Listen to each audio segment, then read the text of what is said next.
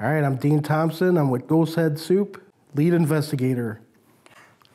My name is Mark Schwabe. I'm with Ghost Head Soup, and I'm also a lead investigator. Actually, I was with another paranormal group, and we were invited out here because some NIU students were doing like an independent film. Walking into this place, man, I mean, it's hard to, I don't know how to explain that. First impressions of walking into the Tinker, amazing. Just the fact that he did everything in that building and it's still the way it is. My first impression, we pulled up, it was at night. I believe it was winter.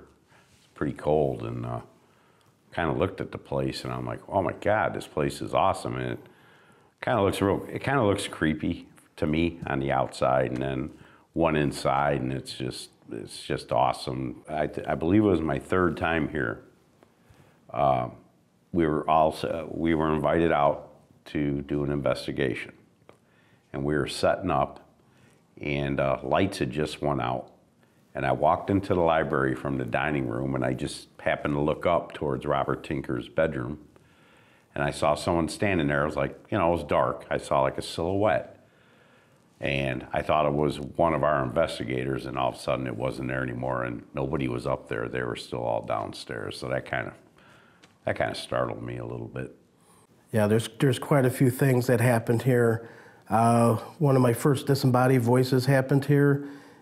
It happened when everyone was packed up. There was a good group. We had about 8 people that night, and had our coats on. Everybody was accounted for except for George, but he was in the atrium area, and we heard this moaning or a groan of some sort coming from the parlor. Of course, we had everything backed up, so we weren't able to capture that event, but that was my first disembodied voice that took place here. And then we had also a piece of evidence that we captured that we didn't hear, which was Robert responding to us asking to come down in the parlor. And we got a voice back that said that I'm here.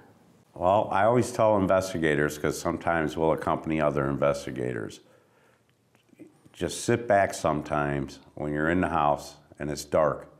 Just sit and relax and blend in with the house, blend in with the environment, because when you do that, things happen, it seems. You pick up on more.